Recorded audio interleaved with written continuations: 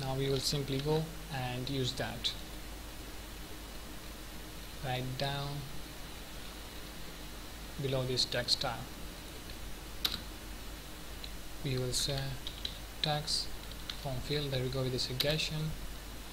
It's going to take the value key. As you guys know already, the controller enable fct max length, as we set it in the method of a text form field right above the widget build.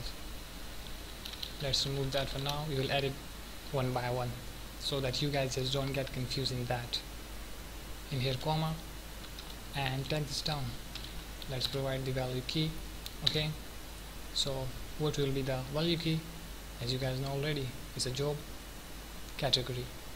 So the value key will be job category. Okay, in here comma. Now let's provide the controller,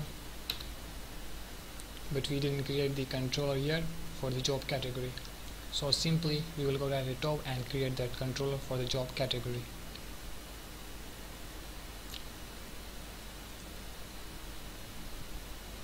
Right in here we will say text editing controller, and we'll make that private job category. We will name this as job category.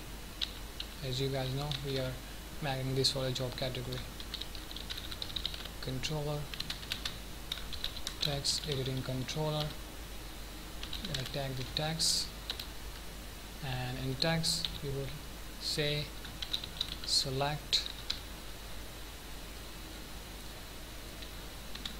job category.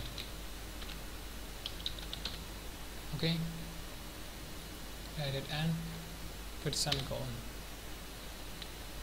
Now in here we will add the final key, so the yellow line will be gone.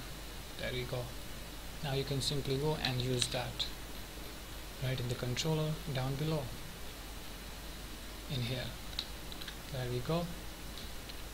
Put comma in here, and then it's going to take the enable. There we go. We will set it to false, and then the fct.